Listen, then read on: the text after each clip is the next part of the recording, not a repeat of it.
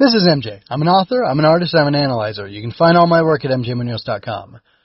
This is an announcement of what I am reading next.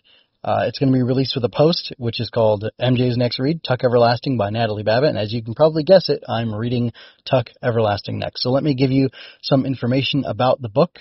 Here it is.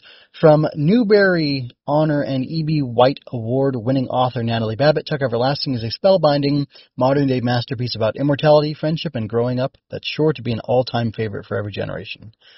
Here's the blurb. Is eternal life a blessing or a curse? That is what young Winnie Foster must decide when she discovers a spring on her family's property whose waters grant immortality. Members of the Tuck family, having drunk from the spring, tell Winnie of their experiences watching life go by and never growing older. But when Winnie must decide whether or not to keep the Tucks secret and whether or not to join them on their never-ending journey. But then she must, not but when. So, this book has gained the following awards: American Library Association Notable Children's Books. Interesting. A Polish National Award. It's the Janusz Korczak Medal.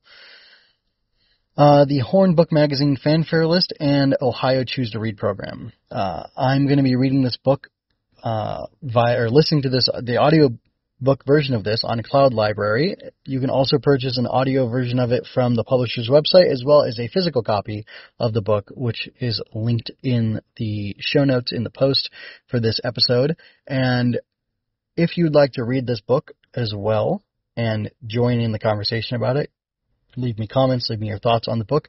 You can do that. I will be taking submissions for that up until February 6, 2024, which is not a long time away, but it's also not a very long book, especially if you listen to the audiobook and you can do it while you're doing something else.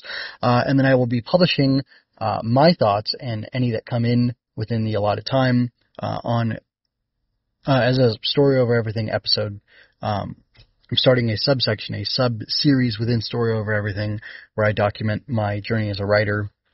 And as I'm moving into writing more middle grade fiction, I'm going to be documenting my thoughts, feelings, reactions on a bunch of middle grade books, and this is the first of them. This is from Modern Day Middle Grade Books, and it's from 1975, which that information was not included here for some reason. It was originally published in 1975. I'll have to include that in my episode.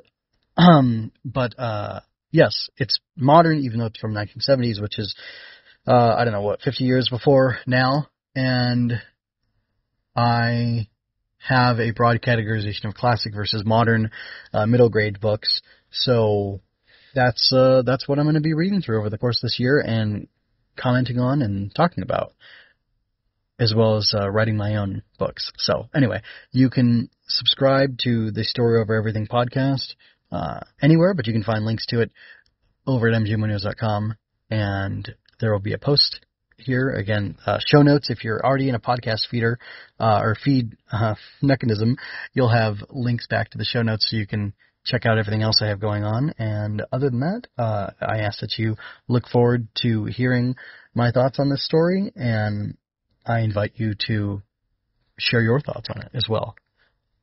So I hope that you are all well. Until next time, this is MJ signing out. I hope you enjoyed that. Go to mjmunoz.com to leave any questions, comments, or other feedback you might have.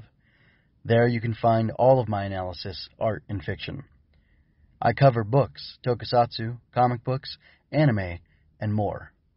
Look around. You're sure to find something else that you'll enjoy as well. This has been a Story Over Everything production.